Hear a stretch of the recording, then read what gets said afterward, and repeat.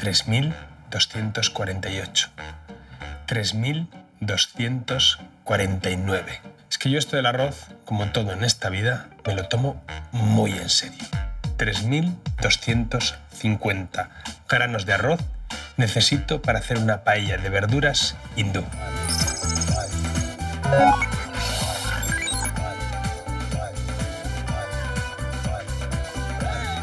Hablando del arroz, la verdad absoluta no existe. El arroz es un papel en blanco. Admite prácticamente cualquier cosa y cualquier experimento. Voy a mezclar una cultura como la india con una cultura como la valenciana. Vamos a empezar a hacer algo muy español, como es el sofrito, pero le vamos a meter toques de otro lado.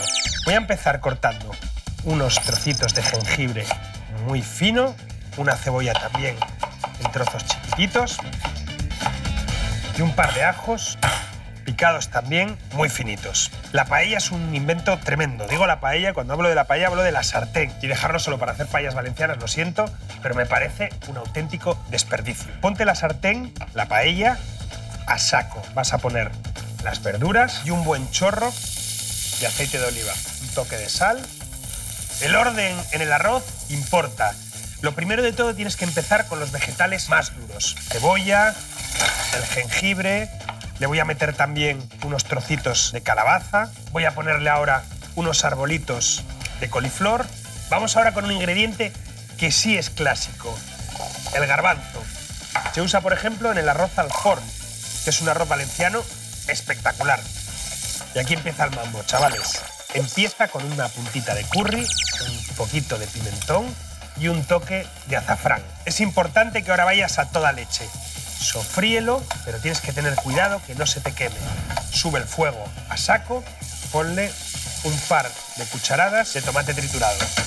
Sea hindú o sea valenciano, un buen sofrito siempre gana.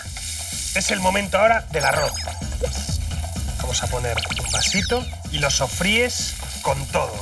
Este momento de tostar el arroz es muy importante. Para la paella valenciana hacen el caldo y después sofríen el arroz. Yo creo que coge más sabor así.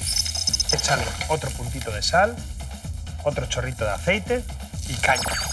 Cuando ya veas que el arroz empieza a tostarse, vas a ponerle vino blanco. Cualquier alcohol que le quieras poner, incluso cerveza, échaselo ahora.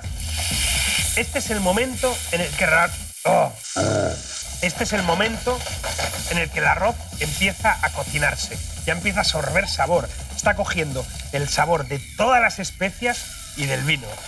Estás consiguiendo que el arroz sea la leche y con un par de tonterías. Podrías cocinar esta paella, terminar de cocinarla mañana o dentro de un mes y la congelas. Pero si le echas caldo, empezaste un proceso que no se puede parar.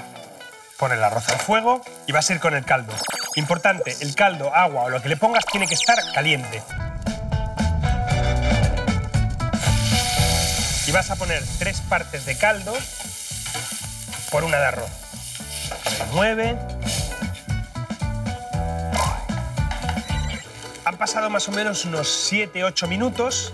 El arroz está a punto de estar listo. Vas a poner unos arbolitos de brócoli y de aquí vamos a pasar al mejor lugar donde puedes acabar un arroz. El horno.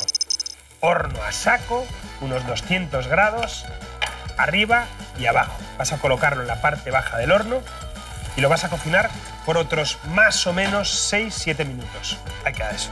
Chavales. El arroz en España suele comerse arroz y ya está.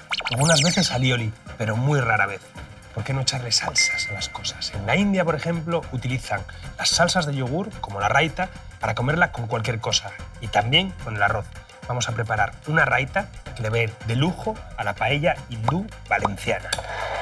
Empieza poniendo un par de cucharadas de yogur, yogur espeso, yogur griego o yogur de cabra, una puntita de sal, un toque de comino, tostado mejor, un toque de pimienta, un buen chorro de aceite de oliva, zumo de un limón y la base de esta salsa, que es el pepino.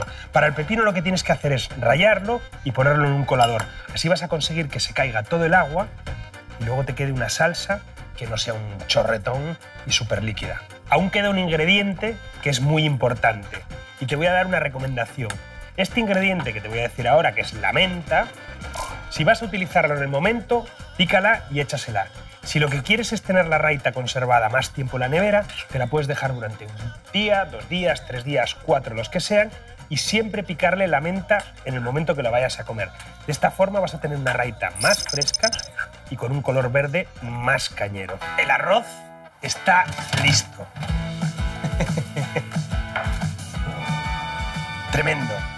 El brócoli está cocinado en punto perfecto y el arroz está todo integrado. Si te fijas, ha formado una costrita aquí, que es lo que te da el moverlo, esa cremita que deja el arroz. Mira qué socarrán. Mézclate bien la raita y te pones una buena cucharada encima. Un chorrito de aceite de oliva, pimienta, platazo.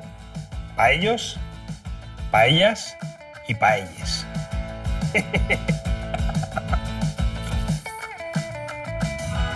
Tremendo.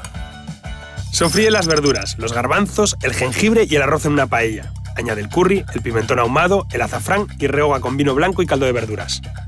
Métela en el horno, prepara una salsa raita y sírvela por encima del arroz. Venga, Pablo, que nos tenemos que ir. Sí, tira.